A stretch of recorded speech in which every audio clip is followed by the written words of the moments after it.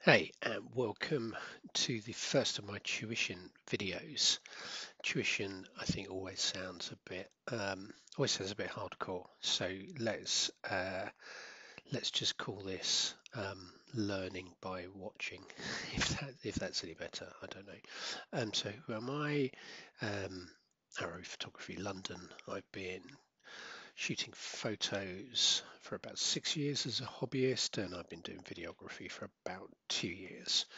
All my links to all my stuff's in my profile. I'm not going to spend ages going through all that stuff. You can read that in my bio or in the section underneath the video. So look, let's get started with this. So one of the things I've been asked quite a lot is lens flare. I use lens flare, easy for me to say, quite a lot, particularly in my photography, and also I've started using my videography, and I use Final Cut Pro on my MacBook.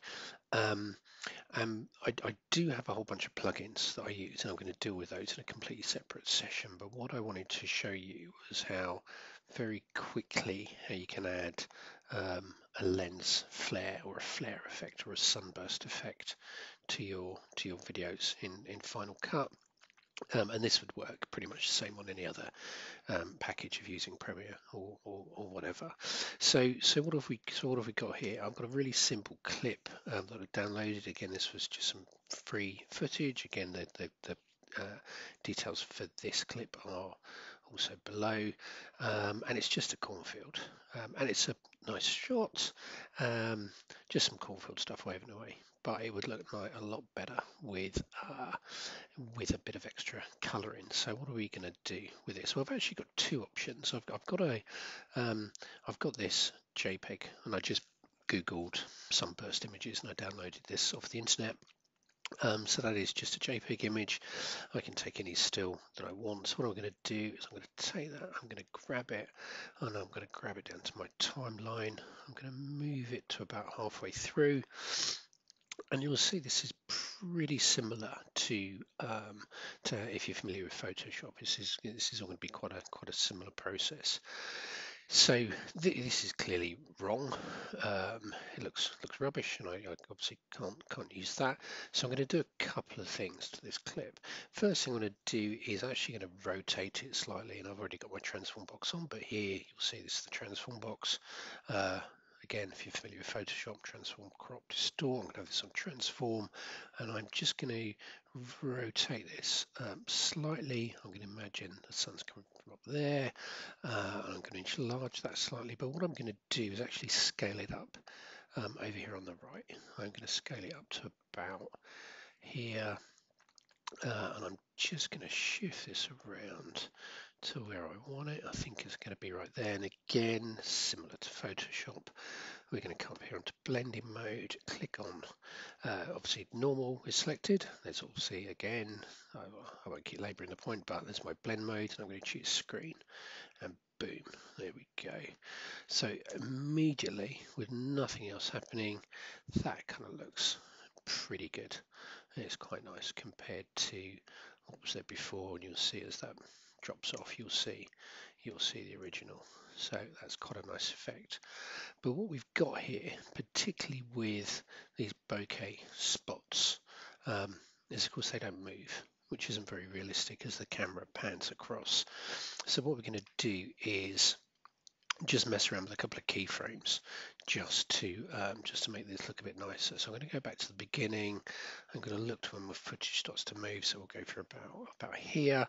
And again, you've got to have this transform box selected. If you don't have that selected, you won't see the keyframes up here. And I'm going to add a keyframe.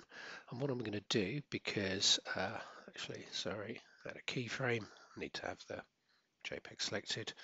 What I'm going to do is just move this, start to track this, and obviously what I'm doing is I'm moving the entire image. So I've added a keyframe. I'm going to shift on a little bit.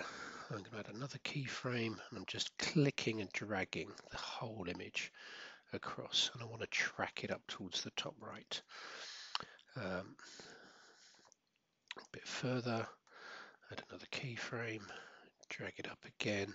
I'm doing this quite quickly. Obviously, you can spend a lot more time and add a lot more keyframes to make this whole thing a lot smoother, and to get the angles exactly right with this type of an image. And there we go. We'll just do that. This is just to show you the principle. So now, when I play that, what we should see is, there we go, my flare starts to move, and of course I could go through the whole clip and gradually move that off. So that is that's pretty simple. So that is the process just with a JPEG. I'm just going to also show you something even easier than using a JPEG. So I'm going to show you, I don't know if this is necessarily an easier way, the principle is exactly the same, but this is a way of doing this without downloading anything, using something that's built into Final Cut. So if we look up here at the top, what I'm going to do is I'm going to click on my generators button, and you will see in here under titles and generators, I've got backgrounds in here, and I've got something called Nova in there, and I'm going to just click that, and I'm going to drag that down here, and boom, we have something very, very, very similar here. And again, it's not moving, it's not doing anything else. We need to do a couple of things differently to get the effect that we want. So with the clip highlighted, I'm going to come over here. The very first thing I'm going to do again is I'm going to scale that up, and I'm going to change the blend mode to screen.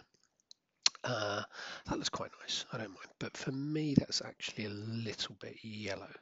So what I'm going to do is take my color board, I'm just going to drag that across, open up my color palette, look at my color, I'm going to give that a slightly redder feel. So I'm actually going to grab my master, which is this one. I want to give that a bit of a redder, not too pink, a bit of a redder hue. That I quite like. We will go with that one. Boom. There we go. That looks pretty nice. Now, again, we're going to want to move this. I don't want that right in the middle of the clip. Again, with the transform box selected, I'm in transforms, that's fine. I'm just going to click and I'm just going to drag this across. I don't actually want that line because I don't like it, so I'm going to move this across to there. And again, that's a pretty nice effect. And again, as I start to move, we'll get to about here.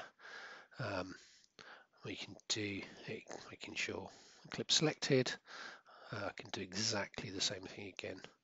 I can click a keyframe, drag this across slightly, move on a bit, click a keyframe, drag it across slightly, move on a bit.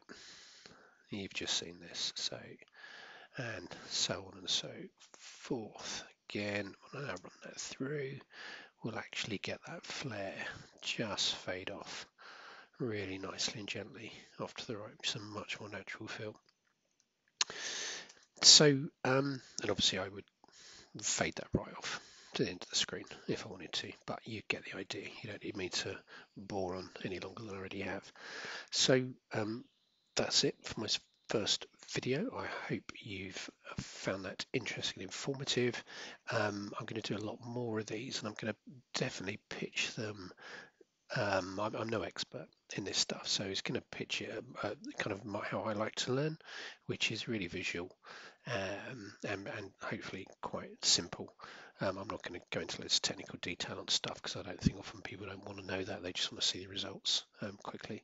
So feel free to comment, as usual, feel free to subscribe.